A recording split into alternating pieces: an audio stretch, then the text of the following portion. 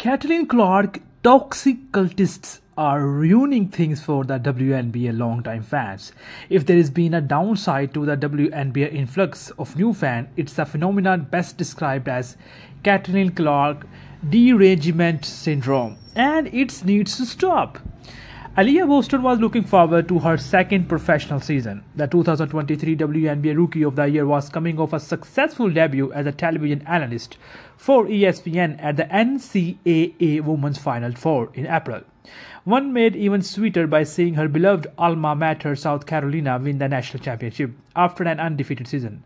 The delightful approbation given to Boston from her college and national team head coach Dawn Staley show how beloved to both are within the basketball.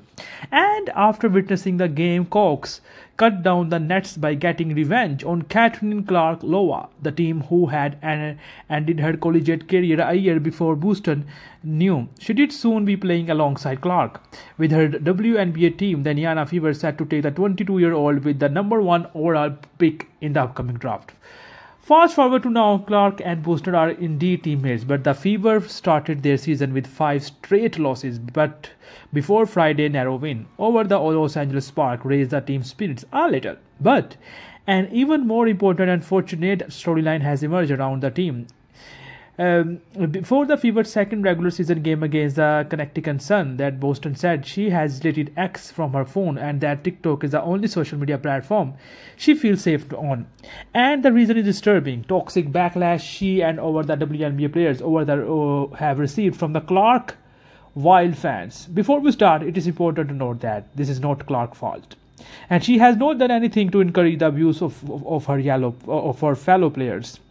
There is much to celebrate about Clark's nascent superstardom and arrival in the world best women basketball league. Her historic impact on the college game, which led to the highest TV rating in the NCAA women's tournament, has ever had, appeared to be carrying over to the WNBA.